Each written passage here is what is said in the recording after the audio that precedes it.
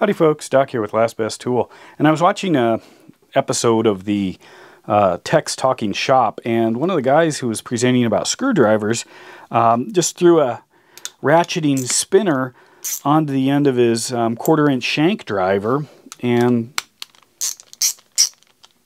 started doing that, showing how he used it. And I thought, that's brilliant. Why didn't I think about that? I mean, it turns it into a, kind of like a palm ratchet. I've done things occasionally where I've stuck a ratchet on it, but that was almost like special use, and I thought, that actually turns it into a brand new tool that, in fact, if this tool existed as is, I might consider buying such a thing. I don't know what it'd be called, an L handle or something.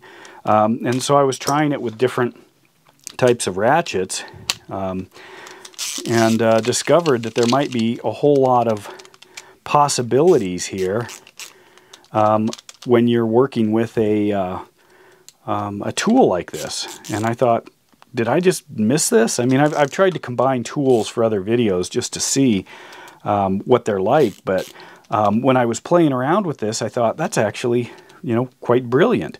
So do other people do this? Do they attach their spinners and ratchets and other things onto their shank drivers, to get things rolling?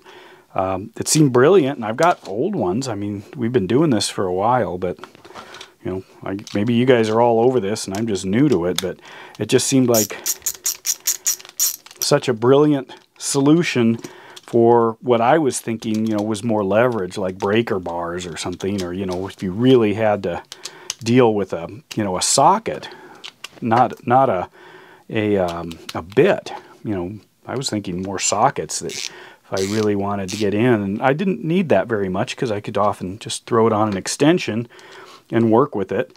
But this just seemed like another avenue to make a tool really perform in a way that I hadn't done before. So I'm just curious if you do this, and if you do, are there other accessories or other attachments that you put onto the end of these to, get them to work even better?